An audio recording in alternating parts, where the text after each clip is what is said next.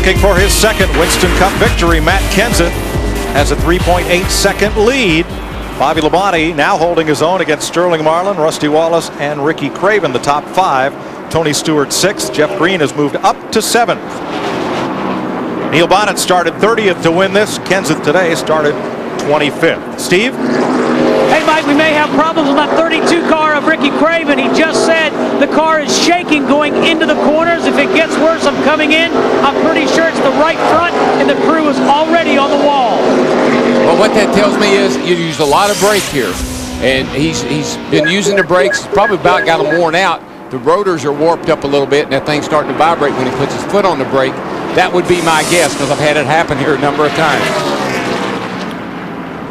Craven is 5th. Kurt Busch was the only car at the end of the last caution flag to come in and top off the tank just before the green.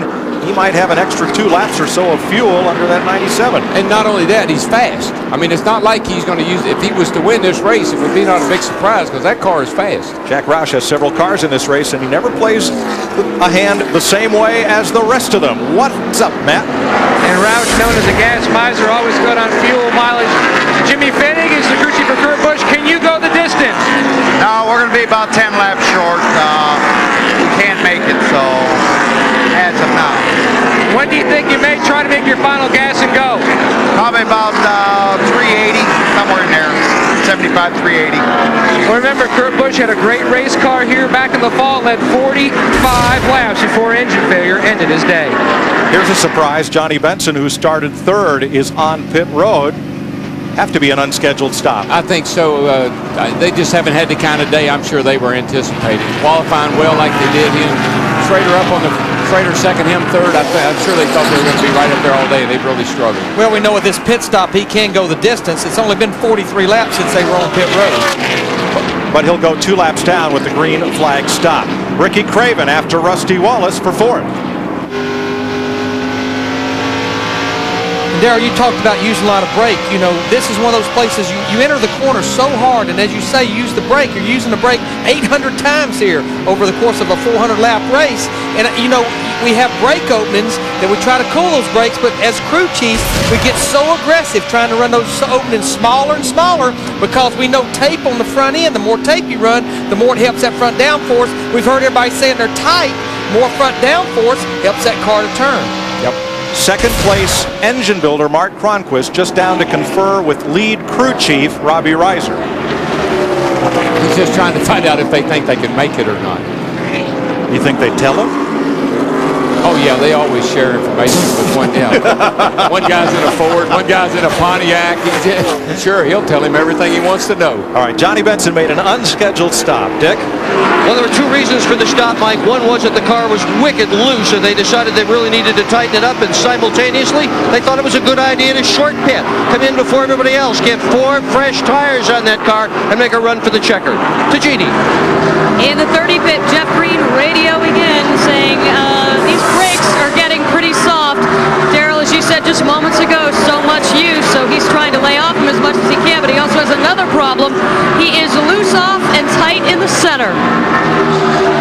See, what happens is we harp, and the crew chief harps all day long, stay off the brake, stay off the brake. But as the tires wear down and the car wants to run up the hill the way it does, one way you can slow it down is early on you do it with the throttle to get it to turn, but later on you do it with the brake to get it to turn, and you may even trail brake a little.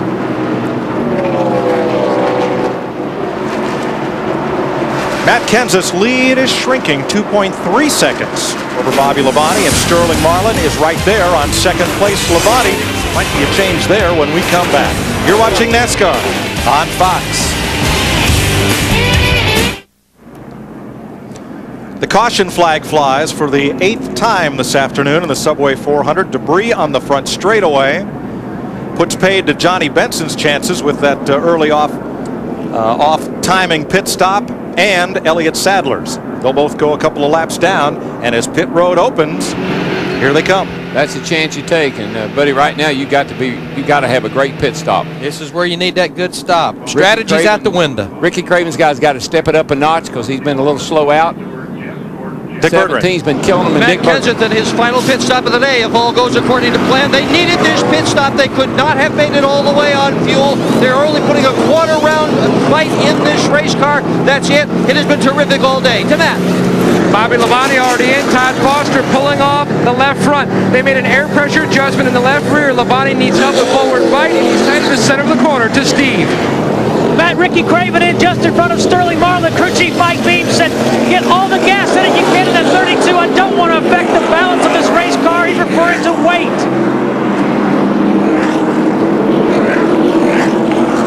146 laps to go. Kenseth, Marlin, Labonte, the way they came onto pit road. We'll shuffle them off pit road for you when we come back to the Subway 400 on Fox.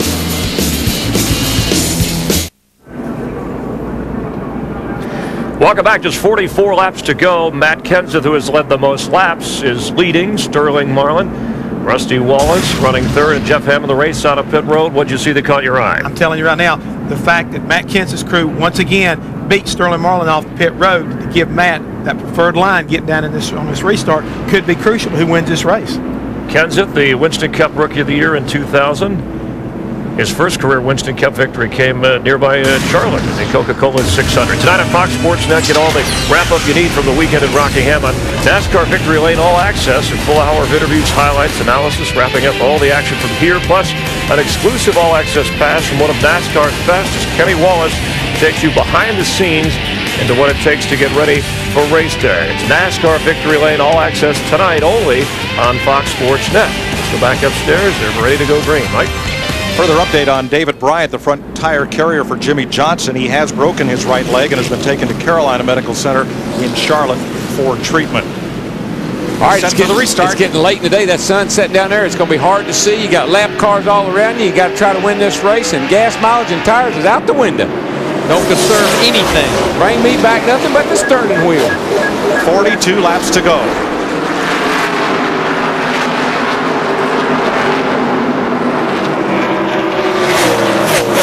Not only has Matt Kenseth's crew been on the mark on pit road, Matt Kenseth been all over the top of that steering wheel on restarts. It's like he shot out of a cannon. And he has got the wolves after him too, boys.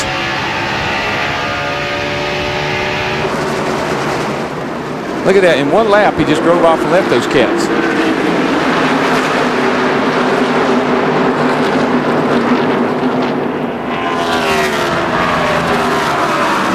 The front five have cleared the cars one or more laps down.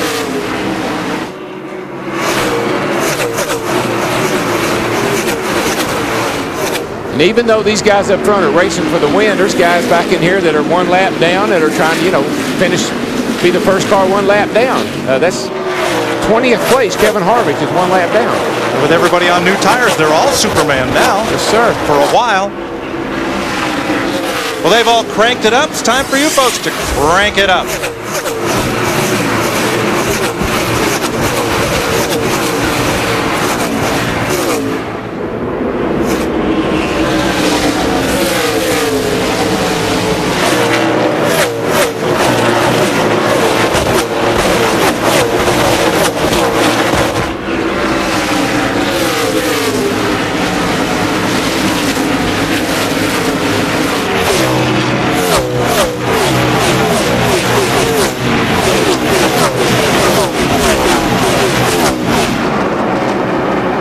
Kenseth has jumped out to a 1-second lead, much as he did on that last restart.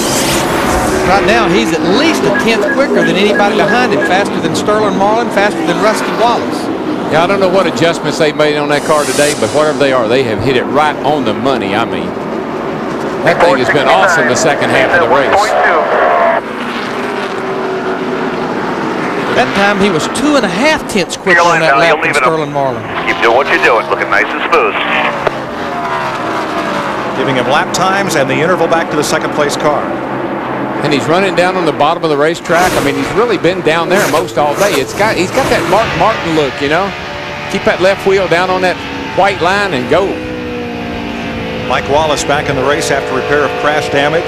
Out of the shade, Sterling Marlin back into the sun on the back straightaway with the sun at his back.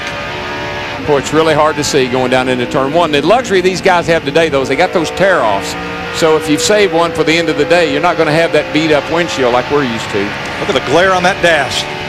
Of course, these are Lexan or plastic windshields. Used to run glass windshields here. We didn't know what tear-offs were. It was really bad. But look how dark it gets right through there.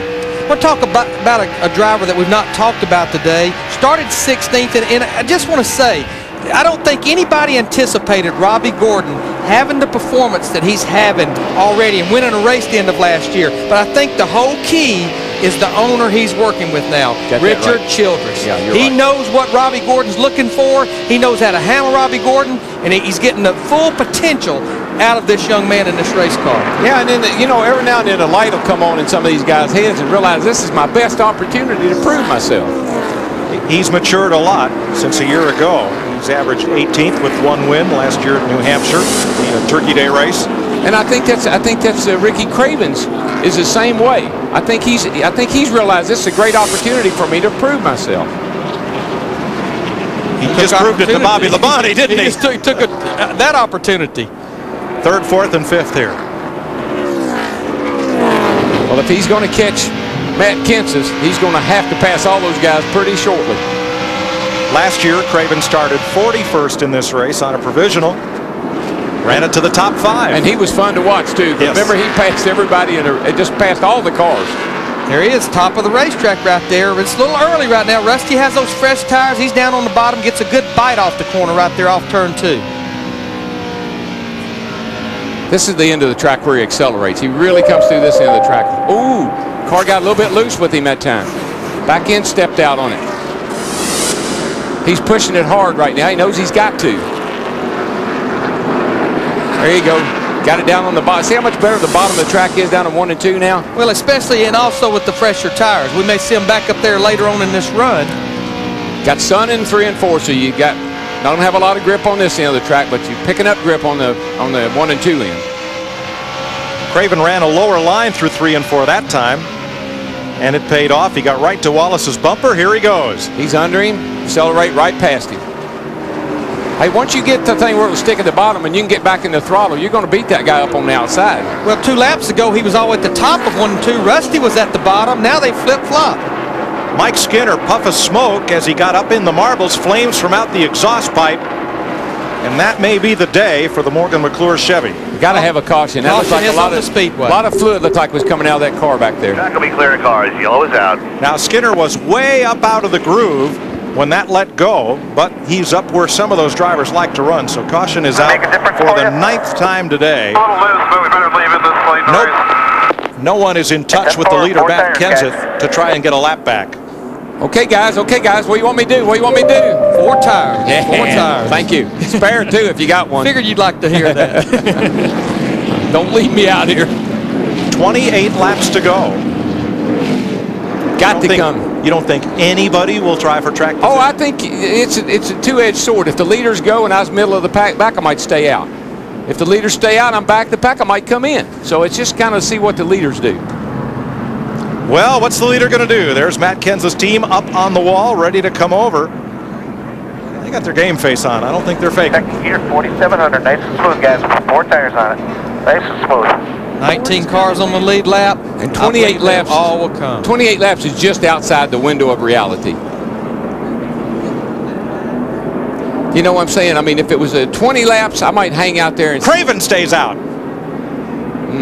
Everybody else comes in. That's a lonely feeling. Yeah, boys, I don't feel good about that. Dick? Well, he's going to come in. He's just going to take 4 tires. No adjustments in this car. It's not so long ago that they were in here. This crew now has simply got to perform flawlessly. If they do that, they've got a great shot to win this race. Best shot their driver has ever had. So far, so good. This has been a real team effort with a good crew, good driver, good car, good crew chief. Bobby Labonte's service is already done. He beats the 24 off pit road. 1 adjustment, air pressure in the right rear. Kenseth leads them down the end of pit road, but Rusty Wallace got out of the pit second. Then Marlin and Labonte and Ricky Craven. If he was the only driver in the lead lap not to pit, he's going to be the fella in the Bermuda shorts when everybody else is in the tuxedos. We'll see when we come back. This is NASCAR on Fox.